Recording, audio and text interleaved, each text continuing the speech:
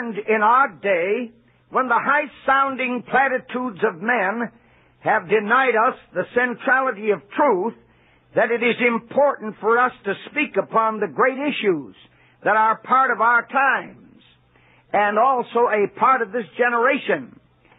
What we are saying and what we are doing is not new as far as the people of God are concerned.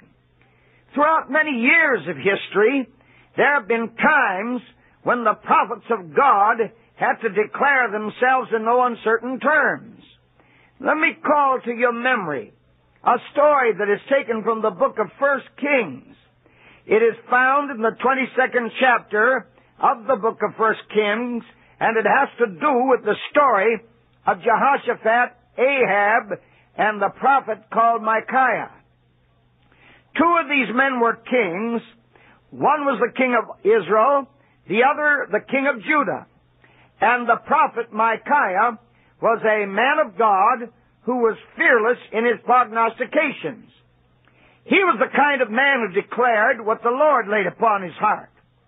He was not afraid of the regal splendor of an Ahab, the authority of a wicked king who had set himself in a high place without any regard for God or man, because Micaiah was a prophet who declared the whole counsel of God without fear or favor.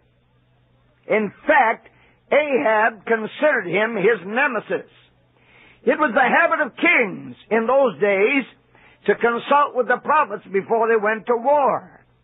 It seems that in our day, instead of consulting with men of God, many leaders of nations in our world consult with fortune tellers and exponents of wizardry.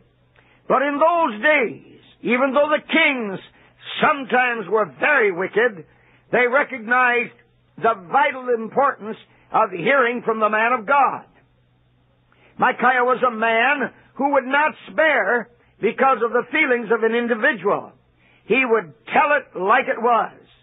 He would declare the word of God, even if it meant personal suffering. For he remembered that he was a man called of God. One day they called on the prophet, and this is the story from the Bible. Then the king of Israel gathered the prophets together, about 400 men, and said unto them, Shall I go against Ramoth Gilead to battle, or shall I forbear? And they said, Go up, for the Lord shall deliver it into the hand of the king. And Jehoshaphat said, Is there not a prophet of the Lord, besides that we might inquire of him? Apparently, Jehoshaphat was aware of the fact that there were false prophets, and that there were men who did not declare the whole counsel of God.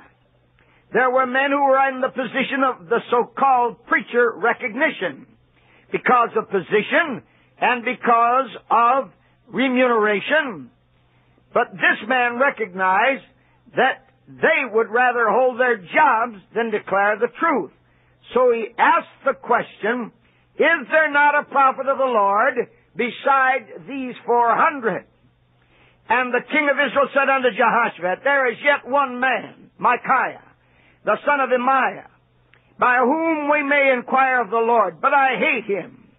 This is Ahab speaking now. For he doth not prophesy good concerning me, but evil. And Jehoshaphat said, Let not the king say so. You see, Ahab was saying in substance, I don't like that preacher prophet. When he talks against me. And of course, this man Micaiah had every reason to talk in opposition to Ahab, because Ahab was a worshiper of idols. He taught the nation to sin against God. He and his wife Jezebel had been a horrible influence in the deterioration of the religious life of the nation. Micaiah was a man of God. It's the duty of the men of God to declare the Word of God in spite of what men feel or what they may say or what emotional conflicts rise up in their hearts against the man of God. Hear me again. The man of God must not be persuaded by his society. He must not be persuaded by those who hold authority over him when it comes to truth. he must be persuaded by Almighty God to speak the truth when it is demanded of him. So when Micaiah was called before the kings, he became a little facetious at this point. He walked in and said, "As the Lord liveth." Now actually, the prophet was indulging in a little sarcasm. And Micaiah said, "As the Lord liveth, what the Lord saith to me, that will I speak." So he came to the king, and the king said unto him, "Micaiah, what shall we do? Shall we go to battle against Ramoth Gilead, or shall we forbear?" And he answered, "Go and prosper, for the Lord shall deliver it into the hand of the king." And then the king said unto him, "How many times shall I adjure thee, that thou tell me nothing but that which is true in the name of the Lord?" Now this was Ahab speaking. Then Micaiah spoke out of his heart that which was the truth of God. And he said, "I saw all Israel scattered upon the hills, as sheep that had not a shepherd. And the Lord said, These have no master. Let them return every man to his house in peace." He was telling Ahab that he had no future prospect of victory, that he ought to let the men go home because he was leading them into certain destruction. He told the king just exactly what the situation was. When he told the king how the matter stood in the eyes of God, this is what happened to the prophet. "Thus saith the king, Put this fellow in prison, feed him with bread of affliction, until I come in peace." And Micaiah said, "If thou return in peace, the Lord hath not spoken to me." And he said, "Hearken, O people, every one of you." In substance, he said, "Listen to me, people, this man will not come back in peace. For God Almighty has spoken the word, and the word is that he shall lead you to destruction and into a fatal position in the heat of the battle." You see, it takes strong desire, and it takes dedication to duty, and it takes an understanding of purpose to declare the truth in the hour when falsity prevails. The hour of Ahab and his nation with a prophet like Micaiah is similar to the hour in which we live. Today we are beginning to see the very serious advance of sin encroaching on men. The pulpit has been blunted. It has been cut down. It has become the actual aim of men of might and reputation and ability to sway the preacher. Untold men who stand behind the pulpit are afraid to declare themselves for fear of crossing influential people.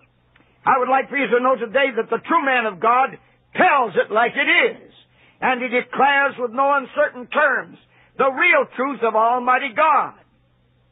Today there's a very strange thing taking place amongst our youth. I understand in a recent article that was given to me that suicide is becoming the leading cause of the immense fatality rate amongst young people. Recently an article said that teenagers are turning off life at a serious rate, and they explained that suicide is the statistical leader over major diseases amongst teenagers. They also explained that in the college age bracket there are more suicides than automobile accidents. When we recognize this, it brings a question of wonderment into our mind. Why do young people snuff out life that is given to them? Why do teenagers turn off life at this statistical rate, which is so serious? The answer was given by several psychologists. These are the answers that they gave. The reason is 6 statements. First of all, too early sexual experience brings frustration. Insecurity and domestic conditions coming from broken homes. The lack of respect for parental authority. The pressure of competition for status and jobs. The bleak future clouded by wars and international turmoil. Last but not least, a materialistic society that has become the object of so many. Into this maze of confusion, our young people are plunged. They find themselves at the dead-end road of despair, not knowing which way to turn. Friend, as I speak over harvest time today, I would like to say to our listeners that the Lord Jesus brings with Him happiness. He brings peace when He enters the human life. With His Spirit, there is joy in the Lord. And this is an abundant, effervescent, overflowing life that brings with it interest, excitement, a joyful experience of which the psalmist of old said, "In Thy presence is fullness of joy. At Thy right hand pleasures forevermore." In the presence of the Lord Jesus Christ, there is an answer to the vexing problem of the youth of our times. Here is something that's so vital for every young person, and for that matter, any person. Personal confrontation with Jesus Christ. It means that you must come to Him. Recognize His lordship. Recognize His sovereign power over your life. It's coming to Him, believing that in His Spirit there is power to transform the human life. It is believing that the Word of God, which declares ye must be born again, can happen and bring you a new life. You can and must be born again. It is a recognition that Jesus our Lord can baptize you with the Holy Spirit and power.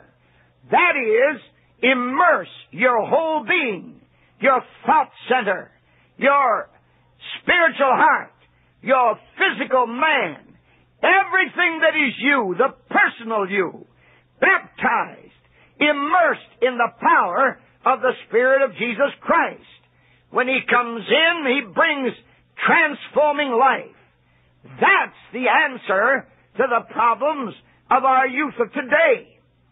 If you ask me how you can discover that experience, I would urge you, find a place of prayer. The best place to find that is at the altar of a church that preaches the total Word of God. The best place to find it is in a church that knows the truth of the apostolic gospel. That early gospel that was preached by the apostles in the book of Acts.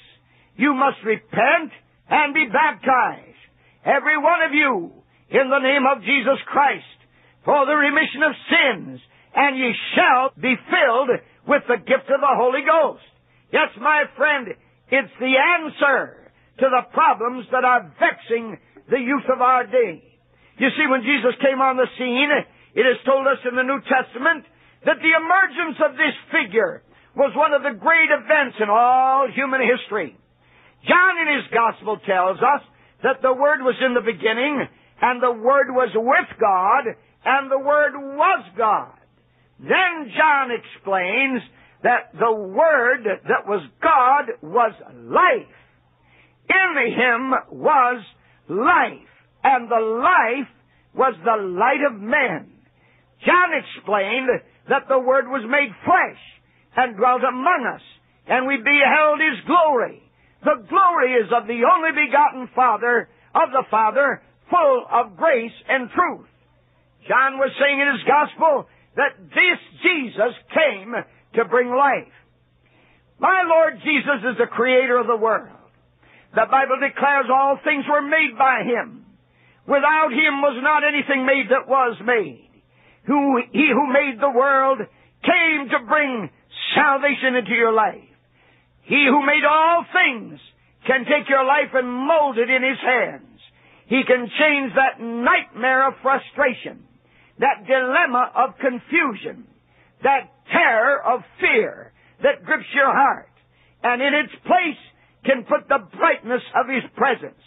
When He does this, you will discover that in all of His glory and in all of His power, He can do exceeding abundantly above all you can ask or think.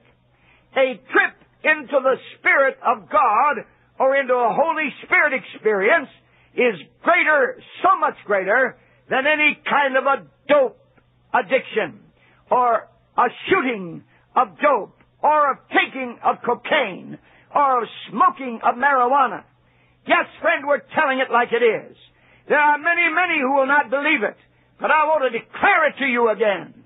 Jesus Christ is the answer to the problems of this bitter and torn world. There's no other answer. There is not one other solution to your problem. You must come to Jesus Christ. Wherever our voice is being beamed today, and the sound of harvest time goes out, we are praying in the name of the Lord that you would consider this, Lord. Turn your face from a disappointing world to the Lord Jesus Christ, who can save to the uttermost. And more than that, sanctify your life. And then transform your whole disposition and nature. We are urging you to do it today, for we are absolutely persuaded that this is the day of harvest, and we are living in the time of the second coming of the Lord Jesus Christ, and awaiting His coming at any moment. And in the midst of the wars that are threatening every area of our world today, put your hope in the Prince of Peace, for there is where you can find the answer to the puzzling confusion that has benighted our times. Young man and woman, any aged person who is listening to me, whether you're very youthful, or whether you're a child of understanding, or an adult in the late years of life, my Lord became a child to understand children. He was a son to understand parents. But He was more than that. He was the Wonderful. And He was Counselor. No greater counsel comes from Him. He's the mighty God, the everlasting Father, and finally, the Prince of Peace. If you'll discover Him in His